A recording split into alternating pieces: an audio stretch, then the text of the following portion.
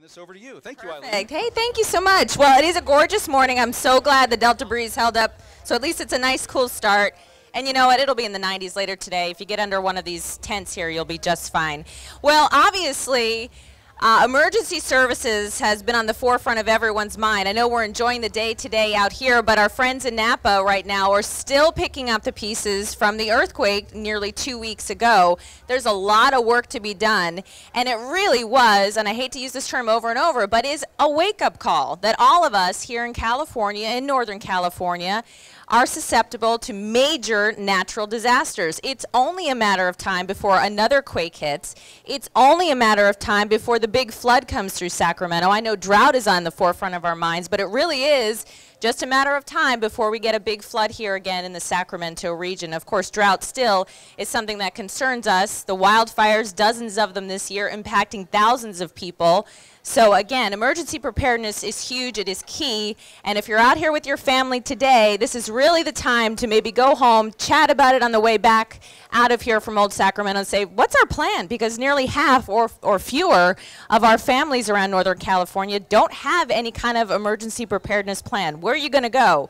Who are you going to contact? What are you going to take with you? Where are you going to, where are your belongings? Where are you know, all of those questions need to be answered of what your plan is should the big one hit, whether that be a flood, whether that be a natural disaster like wildfire or an earthquake, just like we saw nearly 2 weeks ago. So first up, I'd like to introduce Mark, who was sort of introduced before.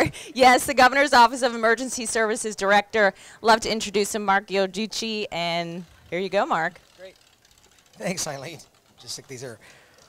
Well, good morning, everyone, and Eileen, thank you very much for hosting today, and thanks to all of you for coming out today and doing something for yourself that really is going to help when a crisis occurs. You know, we live in arguably the most beautiful, fantastic state in the United States, California. But that, yeah, let's hear it for California. We are lucky enough to live here, and we enjoy a great state, but also that comes with some risk. California is disaster prone. We all know we've seen the wildfires. 2 weeks ago we saw an earthquake in Napa, and we know that the scientists have told us that we're going to see a larger earthquake on the bigger faults in the metropolitan areas. Certainly the Sacramento area is at risk of flood, and of course, we're in a pretty major drought that's going on right now, and has been going on, and we're all feeling that, each and every one of us in our homes. And I have to tell you that, you know, we're just approaching the 20th and 25th year of the Northridge and Loma Prieta earthquakes, respectively. That's coming up this month, 20 and 25 years. And, you know, it's funny because you think, wow, you know, we haven't had an earthquake for 20 or 25 years, and then we just had the one in Napa. You never know. You never know when an earthquake's going to hit. You know, we focus on fires. We do have a lot of weather kind of situations, but you never know when the earthquake's going to hit. So being prepared, it empowers you. Having a family plan empowers you. Knowing how to communicate with the members of your family and your friends. Knowing what to do when an earthquake hits, to duck, cover, and hold. How to turn your gas off. How do you get into the emergency services system to be able to get assistance when you need it, and most importantly, understand that in a disaster, really how you act, how you are prepared, empowers you. Because really, it's not like you normally every day call 911 and you're going to get a lot of resources. In a big disaster, that may not come for a while. So being prepared for up to 72 hours is really critical. So today our effort here in this preparedness fair is to really partner with all of you, partner with all of our agencies that are here, both public and private, the utilities, coming together. These are the same folks of people that respond, the public safety agencies that respond to come and help when an emergency and disaster hits. We plan together, we train together, and so the idea is that it's seamless. But from the public standpoint, really, you shouldn't care what patch or what color uniform. You just need to know that we're going to respond. But it can't be just a government solution. It has to be a public, private, non-governmental citizen solution. That's how we build resiliency and sustainabilities in our communities. The more you do for yourself and your family, the stronger you will be as a community. So today, I'm very, very happy to announce that Governor Brown has issued a proclamation, which I would like to read to you all. Governor's proclamation says that history shows that disasters often strike without warning, and that preparedness on the part of individuals, businesses, and communities can do much to mitigate the devastating effects of such events. This year marks the 20th and 25th anniversaries of the Northridge and Loma Prieta earthquakes, respectively, and in less than a week, we will commemorate the 13th anniversary of the terrorist attacks that hit on September 11th. These historic disasters, as well as the recent South Napa earthquake and the wildfires, flash floods, and the drought conditions we have experienced this year alone, should serve as reminders to all of us that we must always be prepared. Beginning a decade ago, as part of an effort to encourage personal preparedness for emergencies, the Federal Emergency Management Agency, or FEMA, proclaimed September as National Preparedness Month.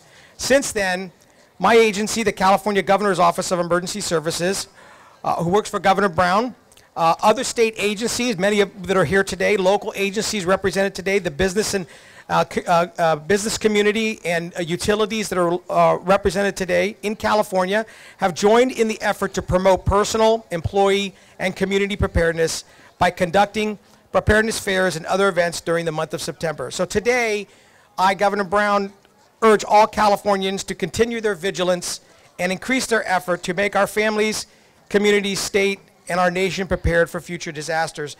And anybody who would like to see this proclamation will be up here, but it's signed by the governor. So from the local level to all the way to the federal level in your government, and I ask all of you, be prepared, think about this, take home all the information you learned today, engage it in your family discussions around the dinner table, make a plan, have a kit, and really be prepared. Thank you for being here today. I really appreciate it. Thank you, Mark, so much. Next up, we're going to hear from PG&E, one of the marquee sponsors. One thing I did learn when we had the Napa quake is our coverage on KCRA3 quickly ramped up, and we were asking some of the viewers and people who were out there during the quake, what was the first thing you did when the quake happened? They said, well, I ran out with my cell phone. It's like, no, they didn't touch their gas. They didn't turn off the gas. They did so many steps that probably today you'll learn more about steps you need to take if there is a big emergency like a quake. So I'd like to have up our PG&E Vice President Barry Anderson to give us a couple of comments this morning. Great. Hey, Barry, you're right behind me. There you go. Excellent, thank you. Well, good morning, everyone. We're really delighted here today to be part not only of the sponsorship, but also to have many of our PG&E team here. We've got about a couple dozen people with a lot of different booths and activities, and I encourage everyone here to visit those today and learn more about what you can do to protect your family and protect your safety after an earthquake or wildfire. Probably the timing of this couldn't be better. Almost 2 weeks ago, we had a 6.0 magnitude earthquake in Napa, and we saw how important preparedness was from our company's perspective. Making sure that our employees are prepared on what to do, utilizing new technologies. You'll see a machine called the Picaro gas leak detection machine. That type of technology allows us to rapidly assess gas leaks, and it's something that we've only had in place for the last year and a half. Another key area is how we practice and prepare with first responders. And we have real tight alignment over the past few years in regards to understanding what police and fire are going to do right after an event to make sure that our teams align with them. Our real goal is making sure the public's safe and that we restore our customers so communities can come back up and function. The pieces out here we have today, we've got an electric demo, and we've got a lineman back there that can walk you through those demos and explain electricity to you.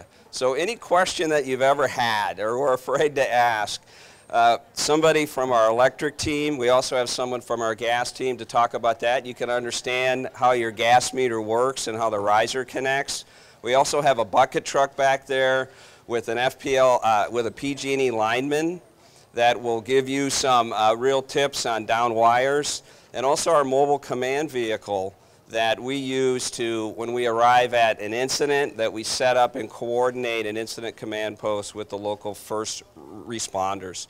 One other area I want to mention is hydro as well, and we've got a booth for that too. So as Eileen and Mark have both mentioned, personal preparedness is so important. I encourage you to have a family plan, a communications plan. Just think about if we had an earthquake right now, you'd be concerned where your loved ones were. And so you've got to have that plan. You've got to be able to survive 3 to 5 days with the right medicines and waters, and it's so important. So I thank you for coming here. It's not the plan, it's planning. And I look at everyone out here today as really planning, and that's what's most important. So get your plan together and stay safe. Thank you so much, Barry. Yeah, and of course, you see a lot of folks walking around with the orange buckets. Home Depot is here, one of the sponsors, too. Come on up here. Larry Snyder with Home Depot. Thank you, Eileen. It's great to be out here today, and it's an honor for the Home Depot to be in partnership with the Governor's Office of Emergency Services to bring some additional awareness to both the drought, water conservation, and then also today some emergency preparedness things we can do in our homes to help us with disasters. We are participating in several events like this throughout the state this month. And within these events, the Home Depot has committed to give out 30,000 water conservation kits to the citizens of California. In these kits,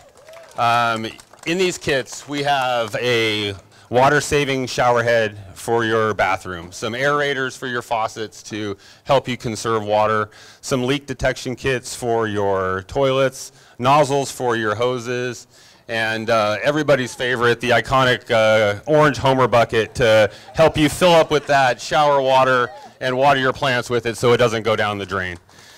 We have over 1,000 of these kits over here today to give out to you.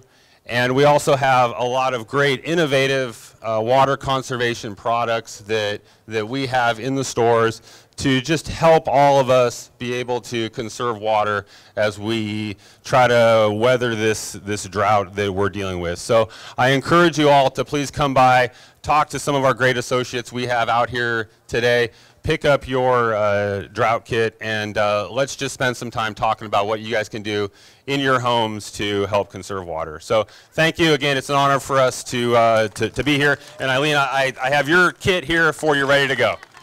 Awesome. My 2-year-old will love playing in this bucket with very little water. I promise you. Another thing today, as you and your family walk around here, there are a couple of many exhibits you should really hit. Obviously, one thing that really is going to be a big draw today is the simulation quake cottage. You can simulate a 6.0 Napa earthquake that we just had and see what it really felt like for them.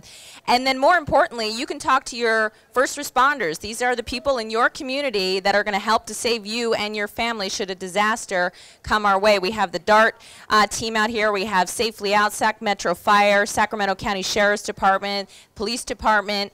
I would really encourage you to talk to your first responders on how things work. They are your friends. They are there for your information here, and they can show you what a lot of this equipment will do if there is an emergency or if your family is in need of saving. I'd like to call up the executive director for 911 for Kids, Elise Kim. She's going to have more on a special award today. Thank you so much, Eileen. Let me just get organized here.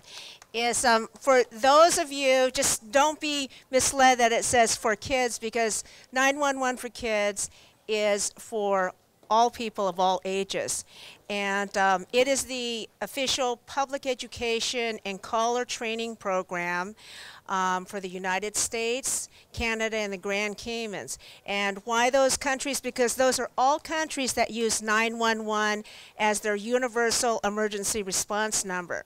And our mission is to educate and empower youth with a systematic knowledge to make critical decisions when faced with an emergency or disaster situation.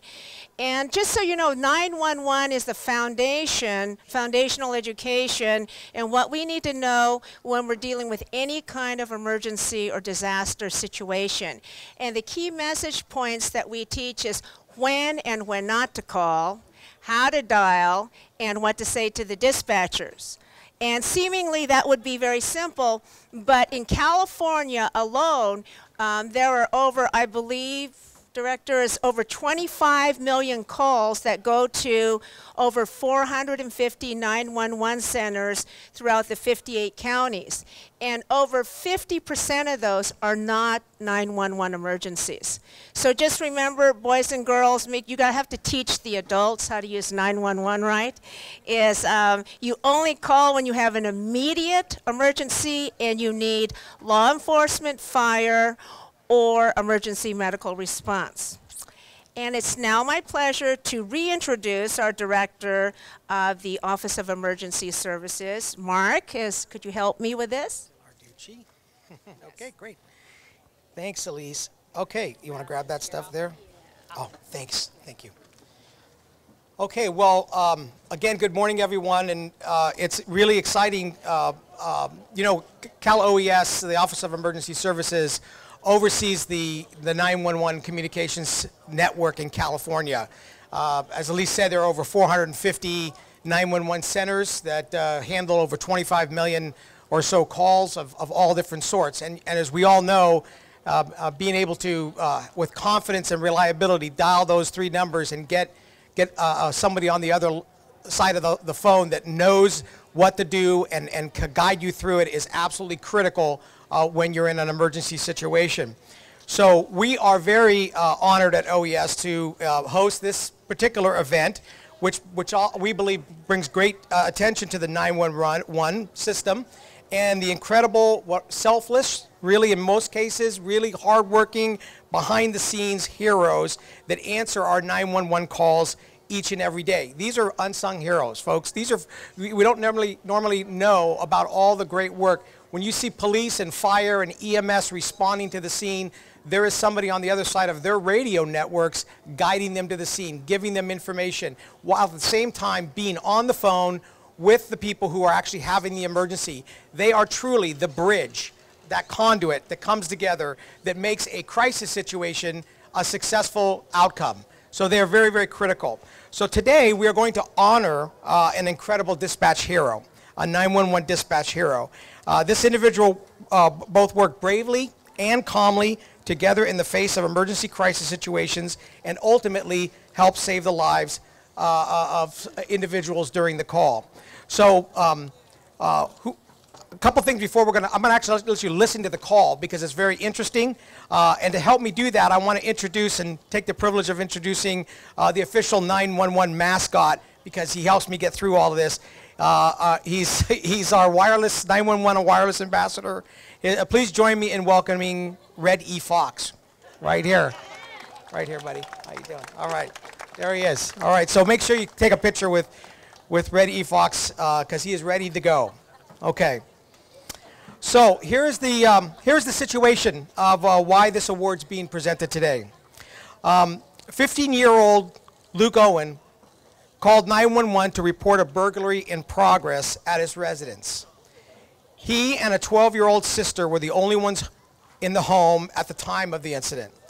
His calm demeanor and description of the incident gave the dispatcher the necessary information to pass along to patrol deputies. The deputies arrived within 3 minutes, but the suspects had fled the scenes. There is no doubt that Luke's quick action and calm demeanor brought this incident to a swift resolution without the loss of property or injury to him and his sister. And if I could we listen to the call? Could the engineer put that on? Hi, there's people at our house, and it's me and my sister were home alone, and they're kicking on the doors and windows trying to get in. All right, what's the address? What was it, Bailey? 7109 Regard Way. Do you know these people? No. Okay, can you see what they look like? I would, but I don't want to let them know we're here. Okay. What did you hear? They're kicking and banging on the doors. They haven't said anything. Okay, front door, back door? Front door. Okay. Can you tell how many? 2 of them. Okay. You don't know if they're males or females or anything? 2 males. Okay. Do you think they're trying to kick it in? Yes.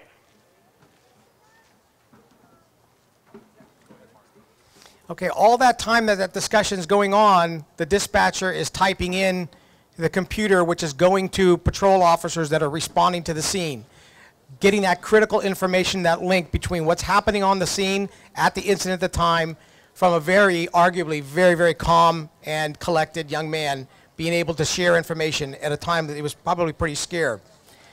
So today, are we going to do the young man? No. So today, we are going to provide an award to Carla Lewis. Carla is the dispatcher that took that call.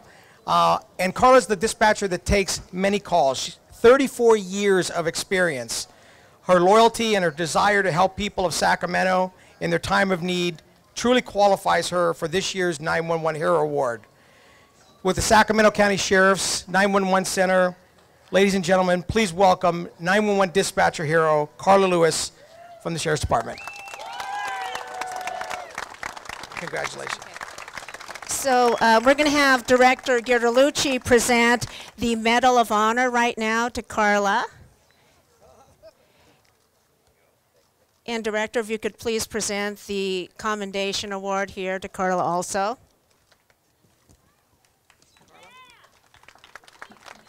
Congratulations. We're very proud of you. Thank you. Keep up the fantastic work you're doing.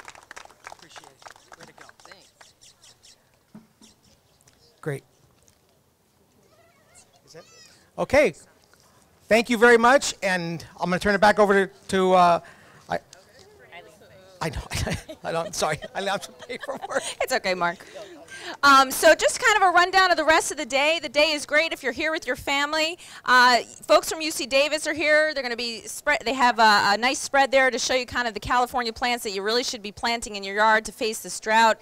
The rescue dogs are here. The CARTA, the CA Rescue Dogs Association, with their search and rescue performances. They do a scent demo. It's great.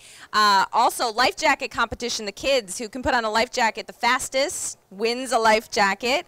And, you know, the kids can learn how to use a fire extinguisher. Again, PG&E is here also with many displays, and their experts are here as well.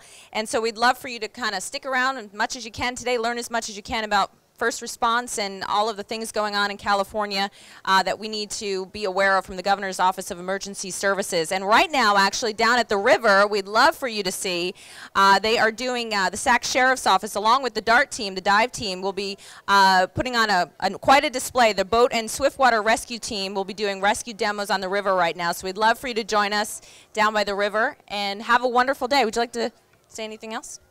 Well, I certainly wanted to thank you, Eileen. Thank you very much. I'm about to get the hook. I am. Not these guys, I am. But anyway, we wanted to thank you for coming out here as well. Yeah, and coming up here really in just a few minutes, like she said, the Sac County Sheriff's Drowning Accident Rescue Team. They're going to be right down here by the river in a van down by the river. Remember that old bit? All right, but anyway, seriously, we wanted to thank everyone for being here, especially all the first responders. Let's give a round of applause for all these folks up here, please. What they do for our community in California is just amazing. And so thank you to the first responders. Thank you to PG&E for helping sponsor this, and Home Depot, and to all our volunteers. Thank you for coming out here, and enjoy the rest of the day. And remember, prepare. All right, thank you.